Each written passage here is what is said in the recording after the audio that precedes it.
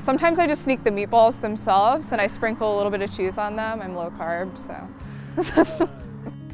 We were going to start a little cafe downtown Greenville. Met these guys and said, hey, let's build a food truck instead.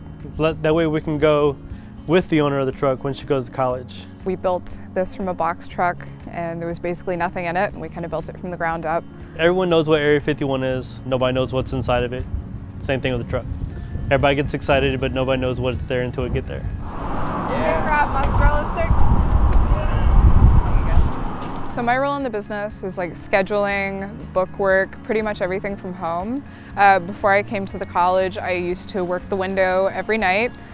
So I did customer service, I did baking, I did cooking, I did prep work. I was going into the stores and shopping for food and loading the truck and unloading the truck and working 12-hour shifts. And I've pretty much started kind of doing the work from home, and then the rest of my time is dedicated to my schoolwork. I visited the first time in 2016, and I did a tour of the campus, and I pretty much fell in love with downtown Charleston. Well, the College of Charleston has really helped me learn how to communicate, which has also helped the business.